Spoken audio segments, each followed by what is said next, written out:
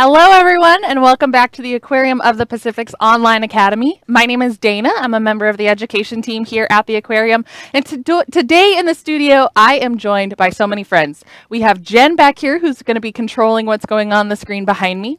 We have James, who's going to be taking your questions and fielding them into us here on screen. And then we're joined by two new staff members who are going to be helping us out, learning the ropes. And then you'll see them in front of the screen here in a couple of days. So it's an exciting day at our online academy. We're excited to have you joining us throughout this next program. We're going to be talking about Fishy Fun. So talking all about different fish, what colors they are, what shapes they are, and discovering as much as we can about what it means to be a fish. Now, throughout the program, we do invite you to text us at this phone number right down here. It's 562-286-1838. If you're watching this after our live stream, please email us right here at live. I know it's confusing because we're not live at lbaop.org. So live stream, go ahead and text us. Okay, right there. And then if you're watching after the live stream, go ahead and email us right here. We want to be able to answer as many of your questions as we can on air. We don't always get that opportunity, so James will be answering as many as he can at the computer. Remember, there's only one of us over there, so sometimes it can get a little overwhelming. And then, if you have more questions after the live programming, again, we do have that email address available for you, and we can get to that as soon as we can. So we, like I said, want to answer as many questions as we can, provide as much information as possible. But with that in mind, let's talk about the next half hour, all right? So throughout this programming, we're going to be talking about fish, like I said, and we're going to start by putting on our thinking caps. We're going to be scientists, okay? So grab your thinking cap out. Oh, I can't find mine. Oh, there it is. Oh. All right. Are you ready? All right, my friends. So we are all scientists now. And before we dive too deep, I want you to think, what exactly does a scientist do? Well, what do you think a scientist does?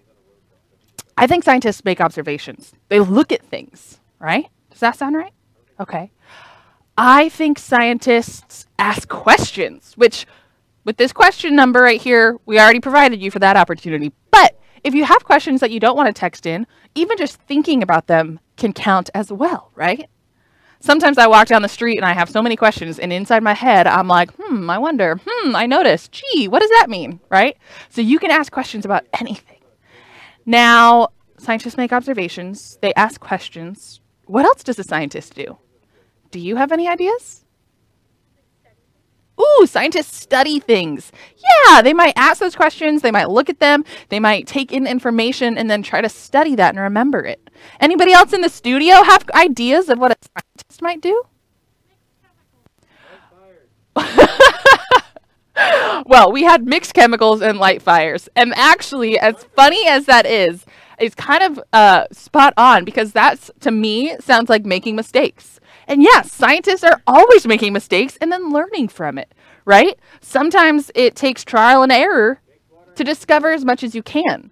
So while we were thinking more chemists and then I was thinking more biologists, there's all sorts of facets that a scientist can be involved in. So today, we're going to work on the questions and observation aspect. How about that? No chemicals, no fires, all right? All right, my friends. So we're going to start by practicing whatever is on the screen behind us. I have no idea what's coming. We're going to make observations, okay? Ooh. What do you notice? I see orange fish too. Yeah, right here. What else do you see? Looks like we've got some questions coming in already, so that's good. Let's see. Ooh, a shark. Well, I just blocked it, but there's a shark over here. So there's a lot of animals inside this image right here. We've got another fish moving. What else? Somebody said algae. You notice the algae that's coming behind me? Yeah. So this image on our screen right here, this is one of our exhibits here at the Aquarium of the Pacific. This is our amber forest exhibit, and it's modeled after a kelp forest habitat. What do you notice about the fish? Are they all moving around a lot, or are they staying still for the most part? Let's look. Kind of both, huh? These fish in the middle here are sort of just staying still. But that one was moving around. That shark was moving around. That one's still moving around. That's the active one right over there. Now keep your eyes right over in this corner. I know it's blocked by the text question, but you can kind of see this bright orange fish that just came into the screen. That's a really special fish because that's actually the California state marine fish. Now, that's a fancy way of saying this represents our golden state, right? For example, we have the state flower, which is the poppy, and they're actually the same color. All right, so we saw that shark again. So my question and my observation, they kind of go hand in hand. I noticed that some of the fish are just floating and some of the fish are moving. Well, I wonder how a fish just hangs out and stays in one spot, like this individual right there. Well, perhaps this fish has a special thing inside of their body that helps them stay in the water column. Now, that was super scientific, but my friends, it's called a swim bladder. And it's just like a gas bladder in their body that they can fill up like a balloon and it helps them go up, up, up, up, up. Or they can let the gas go and they go down, down, down, down, down. And if they want to hang out right in the middle, what do you think they do? Yeah, it's kind of half full, right? So that was a really great observation, a great question. And then we got to learn and discover a little bit more about it.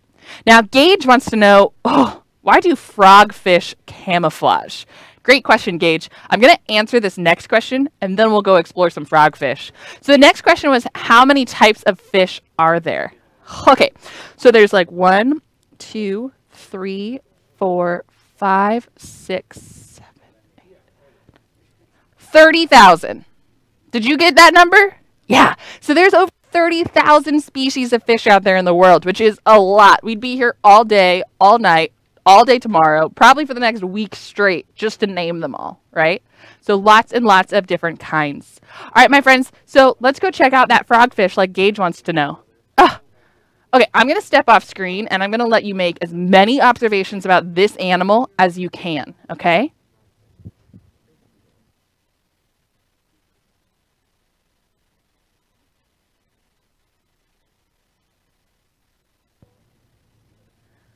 Oh my gosh, you guys are right. It has a super funny frown right here. I wonder why that is. What else do you see? I'm having a hard time finding any eyeballs. Do you see eyeballs? Oh, those two things right there. Right there is an eye. And right there is an eye, but that one's kind of facing away from us, right? Now, the color in this one in particular is bright orange. So it's similar to that Garibaldi. It's a little more muted. But Gage wanted to know, why do they camouflage? And so just by looking at this fish, I know it's a really funny looking fish. It's kind of different than most fish we think of. But the fact that it looks so funny is how and why it camouflages. So when you think about it, ooh, here's one. There, wait, where's one? Oh. That whole thing's the fish, of course. So there's those two eyes, one right there and one right there, okay? And so this fish camouflages because did you notice how hard it was for me to see it just now? Well, the same thing happens for a predator. If a predator is cruising through the ocean looking for a meal and they can't see the fish, that fish is doing pretty good, right? So that's why fish camouflage, not just the frogfish, but all sorts of fish as well. Now, Michael wants to know, why are the fish sitting still in amber forest? Okay, great. Let's jump back to amber forest here. I know we're bouncing around a lot today. So we'll go back to amber forest. And why are the fish sitting still? So think about it. What are you doing right now? Are you standing in your living room doing jumping jacks? I hope not. Well, maybe you should be, right? Sometimes we get a little stuck on the couch. But for the most part, we are not moving around all the time, right? For example, right now, there's a good chance that you're sitting in a chair or sitting on a couch or sitting on the floor or sitting anywhere, right? Well, you can kind of think of this as that fish just sitting. They're not expending energy right now. They're kind of saving energy to get away from a predator, to go after prey, right? They need to make sure that they're able to do the things that, that keep them alive. So if there's nothing to threaten them right now, they can just kind of hang out. Now, Aiden wants to know, do humans have a swim bladder? Great question, Aiden.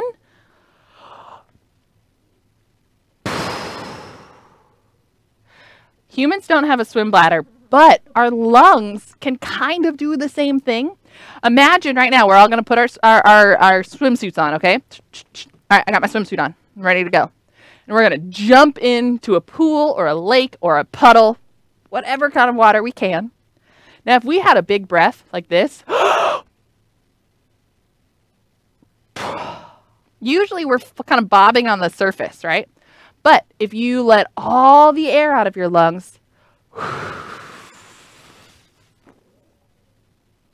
it's easier to sink.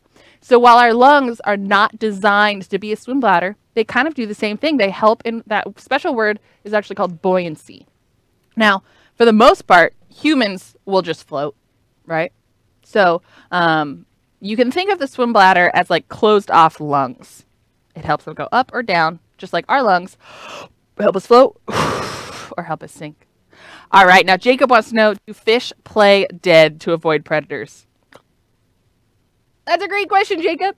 I'm having a hard time thinking if I know of any fish that play dead. Oops, I'm losing my mic here. Can anybody in the studio think of a fish that actively plays dead? All right, so the consensus is they stay still and they camouflage just like that frogfish, but they're not actually playing dead. They're just trying not to exist.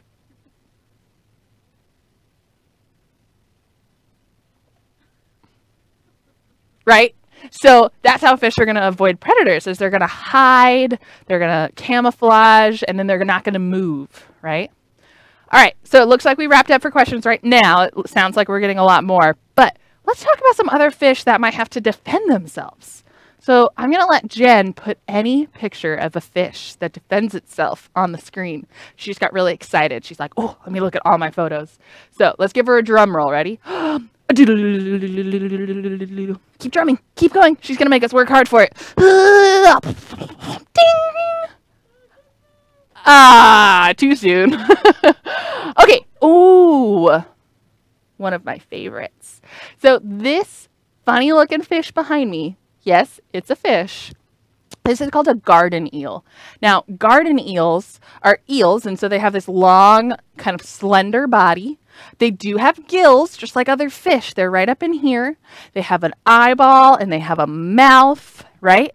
But where is this fish? Let's take a look. What is this fish doing? Well, is that the whole fish, I wonder? Or am I only seeing part of it? What's this funny looking thing in the front?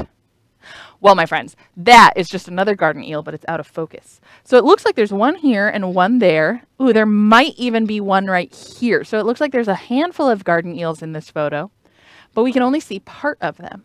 And that's because garden eels, they like to go whoop down in this little hole. They like to bury themselves in the sand right here. We zoomed in a little bit. Yes, see, I think that green spot is another eyeball. And so they like to bury themselves in the sand right here. And that's how they protect themselves from predators. They have this nice safe home that they're able to whoop, duck into. And it looks like we have a video coming up. So I'm going to let Jen pull that up.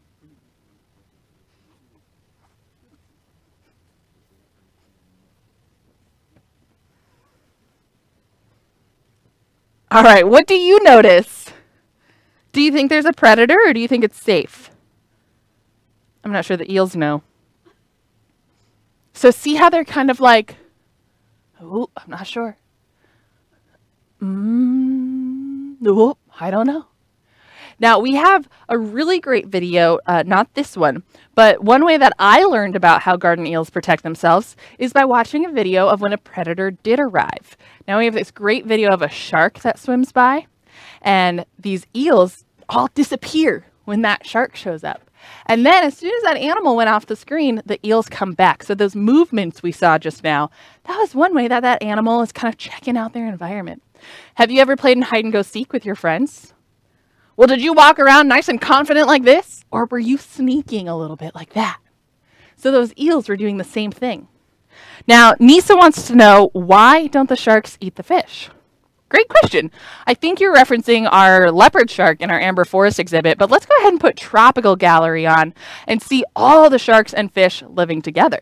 So sharks in the ocean do eat fish. And sharks at the aquarium do eat fish as well. However, we provide the sharks with fish specifically for lunch or breakfast or dinner or levensies, right? So our sharks, oh, of course there's none on the screen right now. We've got oh, there's one. So we've got a zebra shark right over here. And they are fed up at the top of the exhibit over here. It's off screen where you can't see. But because those animals know that food is coming, they don't spend or waste the energy chasing after prey in their exhibit. Now in the ocean, again, they might be eating the fish that are around them. But believe it or not, sharks don't actually eat that often. And so you can be in the ocean and see fish and sharks side by side. Now, Aubrey wants to know, do many types of fish live in a house in the ocean? Great question, Aubrey. So we talked about that garden eel, and that sand that it kind of tucked into was kind of like a home. Now, let's think, all right? That's another job of scientists. Do scientists think? Are there any other fish that live in a home? There's a lot of them. A lot of fish will bury in the sand, just like this eel right here. Some fish, their home might be a little bit different than what we're used to. So that kelp that was in the exhibit earlier, in our amber forest exhibit, some fish tuck right in there with the blades. In fact, they're called kelp fish. And they camouflage to look like their home, and they look like a little kelp blade. Excuse me. So if we can actually, while you're looking, if we can pull up that amber forest footage, beautiful. So we're going to get that up, and I'll kind of talk about the algae that I'm talking about. Okay, so this right here. So this is giant kelp, and it's very common off of our coastline here in California. I know we have some viewers from New York today. We've got some viewers who are driving through Idaho. We've got people all over the country and all over the world. But if you were in California, you might have seen this giant kelp before. And so the fish I was talking about, this would be their home, and they go like hang out right here. Kind of hard to get the right angle. Anyway, they would tuck in and blend in with this blade. That could be a fish, and we wouldn't even know. So it's a different home than us, right? It doesn't have four walls. It doesn't have a roof, but it is still its home.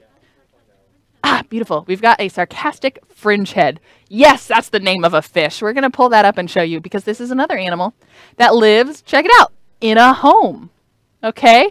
Now, this looks like a very grumpy gilled fish. But this is a great fish, everyone. Sometimes when we think fish, we just think like a goldfish, right? Very simple. But fish can be all sorts of shapes. We've looked at the eel, we've looked at the frogfish, and now we're checking out this sarcastic fringe head. Now, this big frown right there, that's the mouth. And what's great about this fish is they open their mouth really, really wide. And you can get two sarcastic fringe head, what a funny name, right? With mouths wide open, and they're trying to battle to get the home, okay? And so sarcastic fringe head are often found in little cracks and crevices. They're also found, it looks like this one might be tucked into an old shell maybe. So there's all sorts of homes that it can find and live in, which is really special. And again, grumpy gills, but that mouth can really open up nice and wide.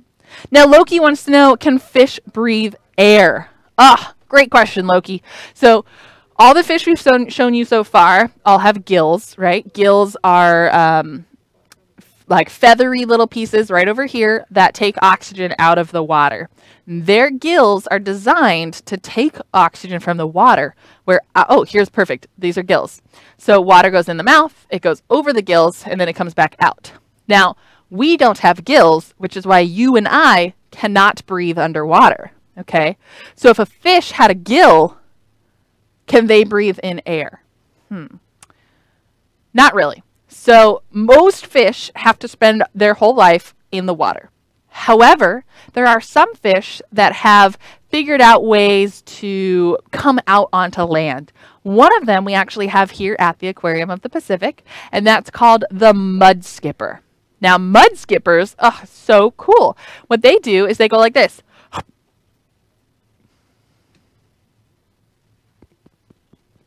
And their gills, they have gills for underwater, but their cheeks are actually adapted to take oxygen out of the air. Now, it's not lungs like you and I, but their cheeks do the work for them. And it's so cool that it allows this fish to come out on land. Let's see. Lucy wants to know, why are fish different colors? That's a good question, Lucy. Well, let's look at any exhibit that Jen wants to show us, and we'll see what kind of colors we can see. So fish come in all different colors because fish live in all different habitats. Fish habitat is a type of home, right? Ooh, look at these. These are very colorful fish. Now, they live in a coral reef, and coral reefs are very colorful. And so fish can be different colors to help blend in and camouflage in their environment. Fish can be different colors because sometimes the color that you are helps you find a mate, right? It helps you find a boyfriend or a girlfriend. And so these fish are actually really special. You can tell which one is the boy and which one is the girl based on their color patterns. Now, other reasons that fish might be different colors could be communication. In fact, some fish can even switch colors. Some fish can flash really bright colors if they're trying to give you like a warning. In fact, speaking of warnings, that bright orange Garibaldi that we saw earlier, that was kind of down in the boop boop little of the screen, that fish is nice and bright and orange because that fish is kind of mean. Okay, so this fish right here, I know it looks very cute, but it's mean. This fish is only about that big, and yet they'll chase off a scuba diver, and they'll be like, this is my territory, okay? And that bright orange color actually tells us that, because if you were scared of predators, and if you were concerned about being seen, you would want to blend in, right? If you're bold enough to be bright orange and stand out, that usually means you're territorial. You might be venomous, right? So there's really special ways to protect yourselves. Let's see.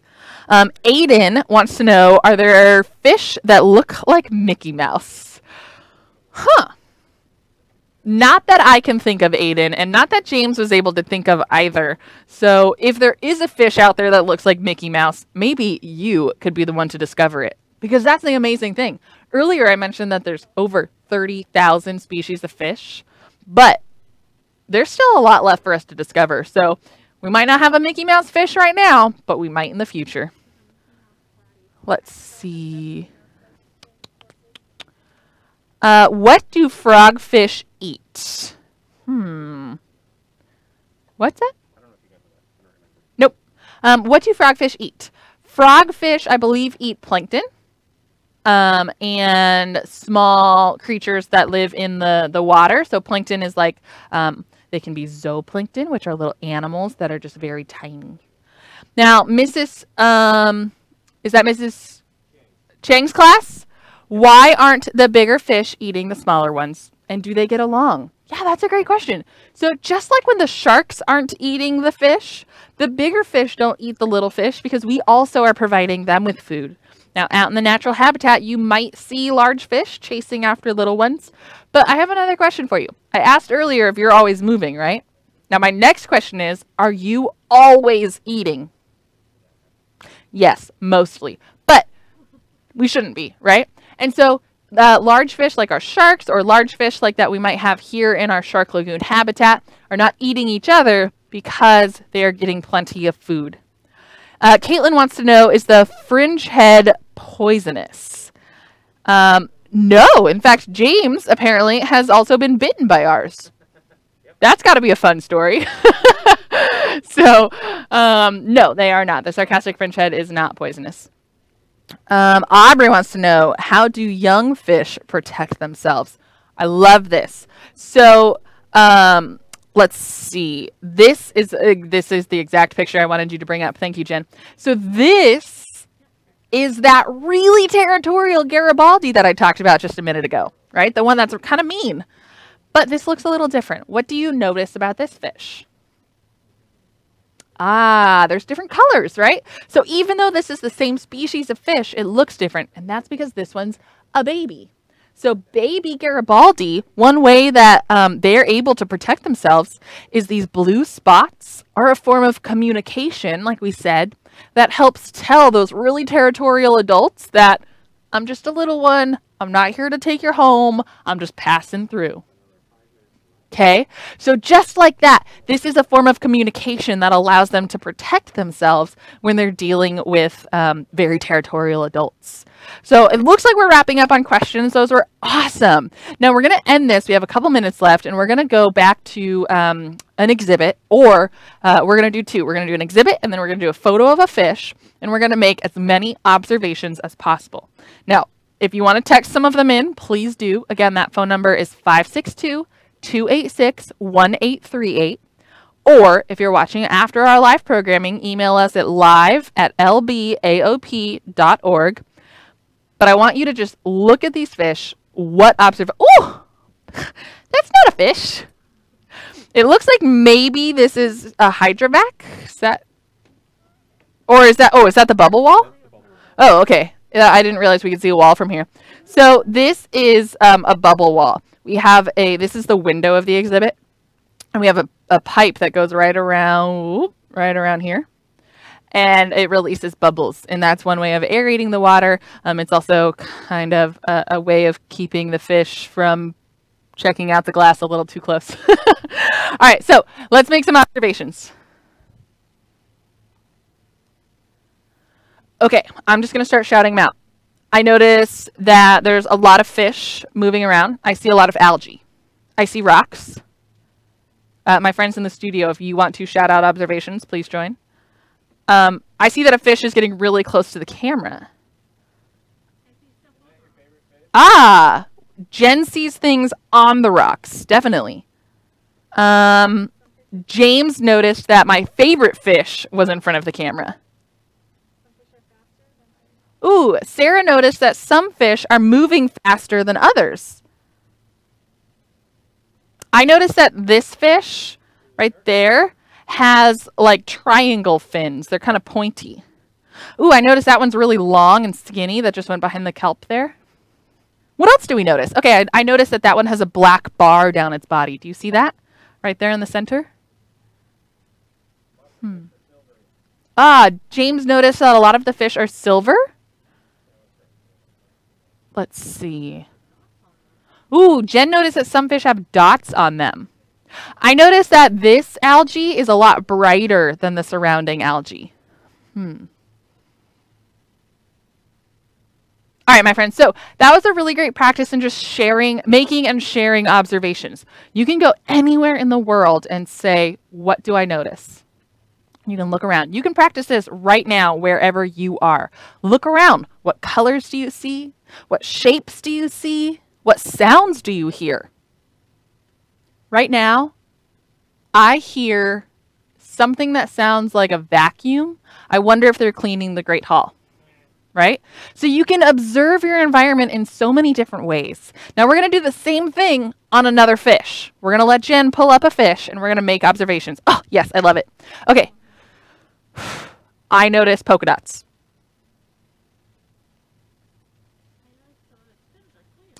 Jen noticed that some of its fins are clear. I noticed that some of its fins are like a lot brighter than the rest of its body. Sarah noticed that this looks like a mohawk. Whoop, right? Let's see. Jen and I both just made the same observation. That was perfect timing. We noticed that the eye is really big compared to the rest of its body. I wonder why that might be. Let's see. The background is clear. I wonder where they took this photo, right? That would be really hard to get. I noticed this little dot right here. That's actually called a nair. That's like the nostrils, but they're not the same as ours. Our nostrils help us breathe. That is strictly for sense. They can smell. They can kind of test and sense what's going on around them. Now, those are all great observations, and I'm going to share some information with you about this fish. This fish right here is a baby of one of our biggest fish here at the aquarium called the giant sea bass. Now, our giant sea bass were in that large exhibit that we were just checking out, but we didn't see any. So Jen's going to see if we can get an image of the giant sea bass. Looks like we've got one ready. And then we're going to compare what this baby looked like to the adults. What do you notice right here? I see some polka dots. I see that their fins are no longer clear. Okay. I notice, what do you notice? I notice that the eyes are still very big, right? Now, maybe not in relation to their body size, but they're very like buggy, right? They're sticking out like a big bug right here. Check out that one. That one looks really big. Ooh, I noticed, just like that frogfish from earlier, they've got a frown. I wonder why that is. I wonder why a lot of fish look like they have kind of frowny shaped faces. I wonder if it has to do with how their mouths open up. All right, my friends, so we're going to wrap it up here on our end, but I really want to thank you for joining us today, making observations. You are an awesome audience. If you're watching again or you're watching after we're live streaming, don't forget to text us your questions and your observations. Email us at live@lbaop.org. Now, we're going to be back here at 11 o'clock today talking about Moving and Grooving, one of my favorites. You're going to be joined by Jen today. She's going to get you all worked up and ready to go. Those jumping jacks that I mentioned earlier, you better get ready. So we're going to be moving and grooving at 11 o'clock. Unfortunately, today we will not be doing our 1 o'clock or 2 o'clock streaming, but we'll be back tomorrow at 9. So join us for Moving and Grooving, and then we'll see you again tomorrow morning. All right, everyone. Thanks for joining us today. We'll see you later.